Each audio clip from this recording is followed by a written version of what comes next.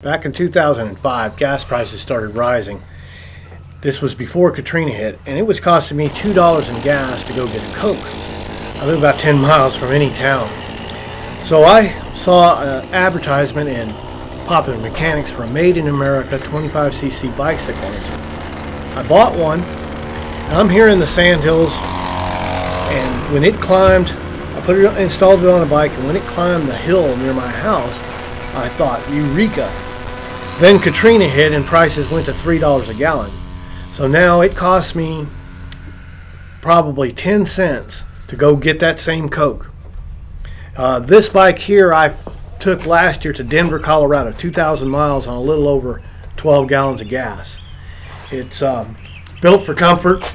It's got the curved handlebars. Got the heaviest basket I could put on here.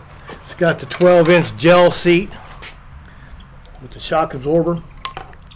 And with this, I can go out and see America for $10 a day. About $3 in gas, and stop in one of the nearby restaurants for an all-you-can-eat lunch.